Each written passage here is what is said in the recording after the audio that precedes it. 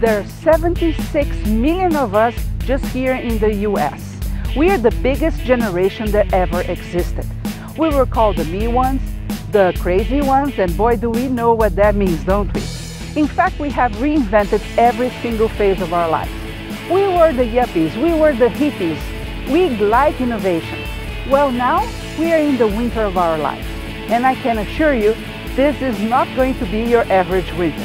I invite you to join me at Boomerology Revealed every single week so we can figure out how boomers are reshaping this phase of their lives. Join me. This episode of Boomerology Revealed is brought to you by Standard, your best option for mobility products. Be independent with Standard.com. Hi, my name is Tim C. Starr. I'm the author of Life, Love, and the Power Perspective. I'm an author, coach, speaker, and I'm a mindset missionary. And I'm here today to tell you a little bit about my story and where it's brought me. I'm closing in on 56 years old, and I spent the last 17, almost 18 years of my working career in the IT field, doing computer support. I was on one particular job for almost 15 years, and I got a phone call one morning, and they said, "Today's your last day, go home." And so that was about 10 o'clock in the morning. By noon, I was packed and on the road and heading back home to a wife who was also unemployed at the time. And so it was, you know, it threw a curveball at my life. And it certainly wasn't expected. And so I had to take some time and sort of regroup and take stock of what I'm doing, and I realized that I really didn't want to go back into doing the same work again. I was kind of burned out on it. And so I decided just to take some time off, and I really, for 10 plus years, I hadn't had much real vacation time. When you're on a contract position, if you don't work, you don't get paid, so you tend to just go to work. And so I decided to just take an extended vacation and not worry immediately about what I was going to do. I did that. I finished working on my book, got that published. In the meantime, I've been studying law of attraction principles for probably close to 40 years, well before I ever heard the term. Been fascinated by the whole thing, and 5 years or so ago I stumbled into Esther Hicks and her work, and that really sort of has helped to focus the teachings that everybody else is talking about without saying it. You know, I find the whole idea fascinating, but I also see that there are a lot of people who, when they study it a little bit, it's easy enough concept to get your mind around and how it works. And so we think that we know how it works and how to put it to work. But lots and lots of people just are not getting the kind of results that they ought to be getting, or at least they think they ought to be getting, based on the kind of work that they're putting in on it. They're doing their meditations and vision boards and affirmations, and they're monitoring their thoughts and their emotions and all of that, and working hard at growing, and the end result is just not there. Personally, I think it's impossible to truly do much of this work consistently and not get any results. But there's a difference between a little something here and there and really seeing a shift. Since I had this time off, and I've been sorting out, what do I want to be when I grow up, one of the things that kind of came to light for me personally is that we have this paradox internal to everybody. And for some reason, this is really not being talked about specifically in this whole law of attraction arena. But we have, I think, a built-in desire for change. There's something that I call the law of transition, which basically says that, at the most elemental level, everything in the universe is in motion. Everything is moving. Nothing is truly solid. Nothing is not moving. If you have motion, you have to have change.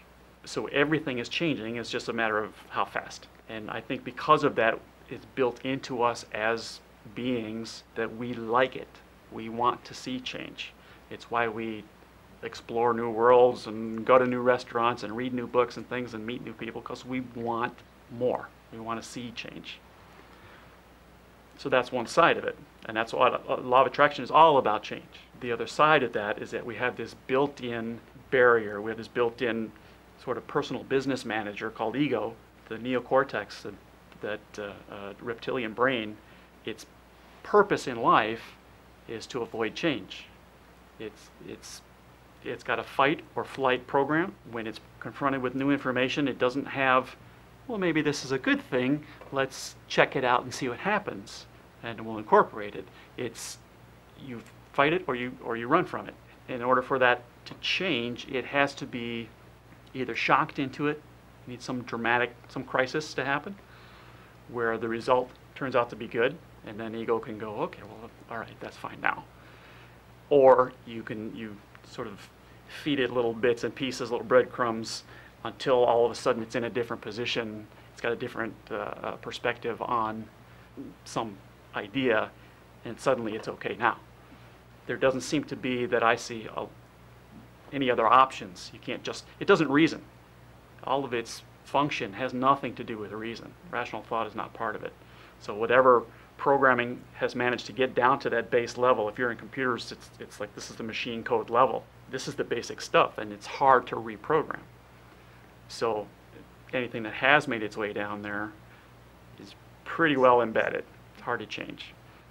I'm working on a process to help people to recognize change. Change is part of all of our lives. There's nothing we can do about it. You can't opt out of that system.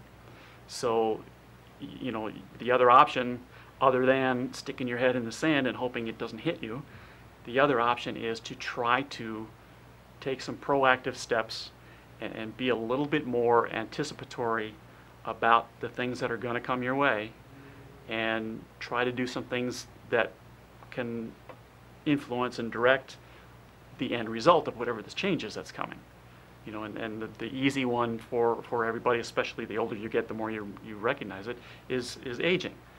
We can deny it, and I know people that are denying it, but, you know, somewhere along the line, suddenly they're just going to be old. The other option is we can do things to make, you're going to get older, but you don't have to get sick necessarily. You can, you know, the transition can be less painful. And so we can eat better and exercise more and you know, just generally try to take care of ourselves and be more active and all of those kinds of things. So that's what I'm working on. So tell me 3 specific things that people can do to go through change or accept change. How do you think it would be the approach? A number of things that are involved in, I have a 10-step program for helping people to do this. The first step in any good, it's not rehab, but in any good program, you have to first recognize that the issue is with you. Whatever it is you think is wrong with the world or with other people, internally you've got something to deal with. That's the first thing, is accepting your part in the position that you're in. Wherever you are, whatever the situation is, you're there because of the decisions that you've made and the actions you took based on those decisions. So that's number one. What goes right along with that is the idea that, all right, if I'm responsible for getting myself here, guess what? I'm responsible for where I go from here. If that's the case, then if I'm not really happy with the trajectory of my life and my decision making at this point, I've got to change something. And that begins with something as simple as just you change the kinds of input that you get. You need to change your sources of information, sources of input. You know, if you're hanging around with people who do nothing but complain about their lot in life, you know, that's where you're going to be focused. And then if you know about the law of attraction, that's what it's all about. What are you thinking about? Where's your mind most of the time? And if you're over here bitching and moaning, you're going to get more of the same. You know? So start looking for other people. Start looking for people with a different perspective on life. And it doesn't have to be 180 degrees, just different. And I think that's a big part of it. So if you did just those things, you will see a shift in all kinds of things in your life, and it's the rising tide metaphor is really appropriate, because you will see, if you want to focus on one thing in your life, let's say you want to make more money, which is a common one, if you are applying these principles, you will also have more abundance in other areas of your life, just because they're not specific concepts to money. It's about abundance and prosperity, and it's a mindset thing. And you want to change your life, change the way you think about it. That's it. It is that simple. Doing that work takes a little time and persistence and practice, but it's not necessarily hard. I'm getting ready to go on another road trip. This time I'm going with a friend that wants to visit her grandchildren. It's going to be lots of fun. But she's having some issues getting in and out of the bed, and sometimes even walking. So that's why I'm going to take one of my favorite standard products, the Metro Travel Bed Cane. It's very easy to carry, very light. I can carry in road trips or even at the airport. What's most important is when we get there, no matter what bed she will have, it will adjust to that bed, and it also adjusts the height. Like I said, it's very easy to use, and she can also use as a walking cane. And this sleek design doesn't get in the way of the home at all. So we are going to have a fun time, and she'll have the assistance she needs getting in and out of the bed. You know, if you travel a lot, visit loved ones, don't forget to get for yourself a Metro Travel Bed Cane from Standard. That's a great product. Hi, I'm Mary Lysett Harrison, owner of Mill Creek Herbs, author, teacher, wildcrafter, and creator of Thrive Tonic Liquid Herbal Extract. I am delighted to be here today to help give you information to understand how to use herbs safely and appropriately for your health. And I've brought some samples with me here today of things that I carry in my pharmacy and I use really frequently for the benefit that they offer. The first thing I have is arnica oil. I go to the mountains and I pick the arnica. I leave it in olive oil for several weeks, and arnica is good for pain with movement. Some of you may use an arnica ointment that you can get at the health food store for arthritis or sprains. And then I grow my own St. John's wort, and not very many people know that St. John's wort topically is really good for pain from injury and will resolve severe bruising quickly. What we're looking for when we make our own preparations of herbs is how to get the plant in a stable form so that when it's not growing in your garden in August, it's February, you can go to your cupboard and take it out. And the beauty of this is to have these things at your fingertips in your home for yourself and your family really helps you to maintain health and wellness in the home and hopefully stay well. Another thing, I use a lot of wild plants. Now this is a salve, and a salve is something you put on your skin, kind of like an ointment, and I make this salve from pinyon sap and St. John's wort oil and calendula, and it's a great wound healer. Pinyon sap does for us what it does for the tree. It stops bleeding, it cauterizes, and it keeps bugs out, it keeps fungus out, and it's like a scab. And it will stop bleeding very quickly, and I know from experience. I made a mistake in the woods one time and used that, and it really helped me a lot. Now, some of you out there in Boomerland may be interested to know that herbs can also help with the change of life that women experience later in life. And I have, the product I have is called Flash Be Gone. And it used to be that doctors recommended taking hormone replacement therapy every single day. What I found in my practice is that women really enjoy having something to use on an as-needed basis if it works for them. And this is just a combination of several herbs that I have found very, very useful for women experiencing mood swings, occasional hot flashes.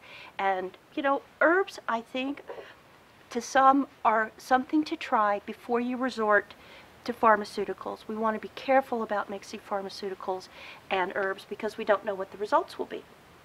And finally here, my last thing to show you, I created this tonic called Thrive Tonic for my customers and my clients in my herbal practice because they come in complaining of one thing but then report low energy, too much stress, foggy thinking, poor digestion, and they're not sleeping great.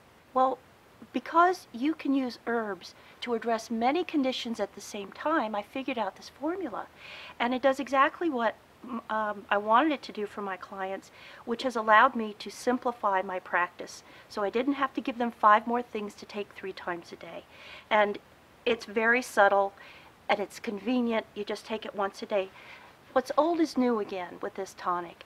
And tonics were always used in the old days to help keep you well or help diminish symptoms of things like gout or poor digestion, something that you would take on a continual basis to minimize those conditions rather than try to cure you when you got really sick. And they work as well today as they did before. So I teach classes. I love being here on Boomerology because I think that herbs have so much to offer us. We all know that our awareness about healthcare has really shifted, and people are seeking other ways to take care of themselves, to maintain wellness and improve their health and maintain their energy. And we all know that that energy is so important at this point in our lives to enjoy the things we want to. So thank you very much. From Mill Creek Herbs to you.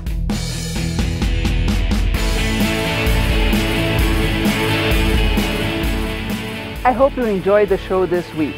If you did, don't forget to share, thumbs up, rate our channel. These are the type of things that keep us going. And I'll meet you next week at Boomerology Revealed.